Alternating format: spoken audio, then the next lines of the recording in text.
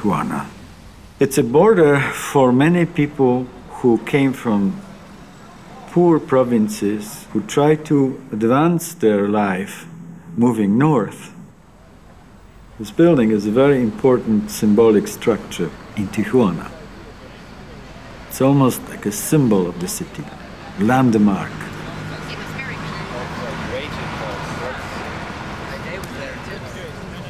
So here we have the kind of wearable television studio with camera and lights and microphone to project the face with precision onto the facade. So the camera would be always in the same position in relation to human head, no matter where this person is looking. So the boundary between architecture and projected body would be blurred. The skin of the building and the skin of the person will be background and foreground at the same time, will be shifting focus.